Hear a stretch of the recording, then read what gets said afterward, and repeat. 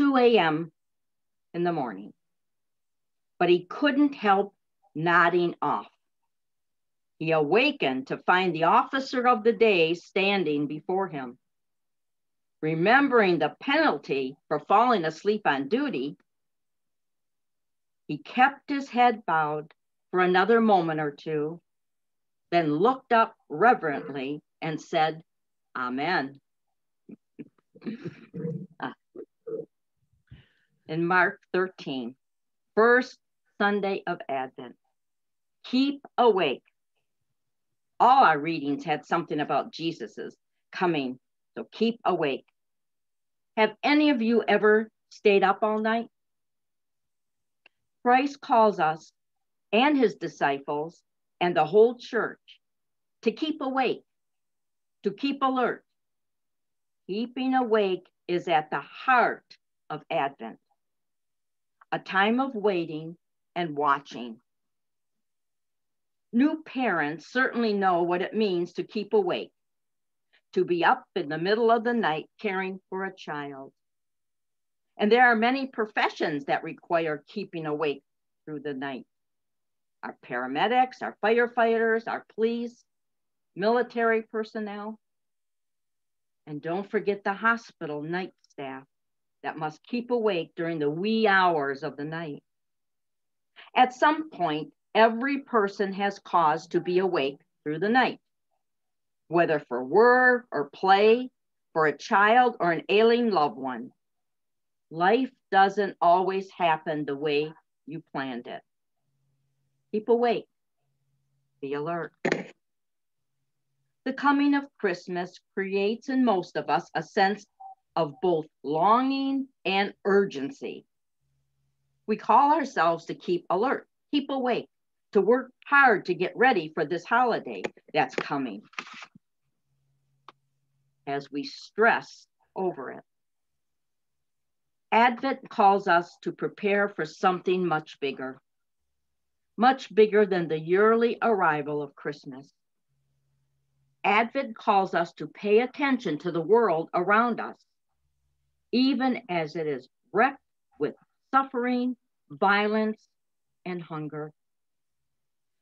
The first Sunday of Advent begins as a Sunday of cosmic proportions, with the sun being dark and the stars falling from the heavens. Advent, in all the readings today, reminds us that our ancestors once called out for a Savior, and that we in the church wait for the return of one. We wait, we hope, knowing nothing other than to keep working, keep watching, and keep awake. In our world torn by pain and division, we look all around us and we wonder, how long? How long will the people in our own country and around the world have to live in fear? In their communities, in their schools, and in their own homes? How long will we live at odds with our neighbors and endure divisions, even in our families? We wonder if things will ever be this way forever. But this season that we begin today, Advent, has a presence that calls us to look deeper. It whispers to us urgently in the dead of winter, keep awake. But also, it's a call of promise. There is hope. Things will not always be as they are. Something is coming that is even bigger than Christmas. The world still waits for justice. The world still waits for peace. The world still waits for God. God and his word provide the only stability in our unstable world. Months of planning go into a wedding, the birth of a baby, a career change, the purchase of a home.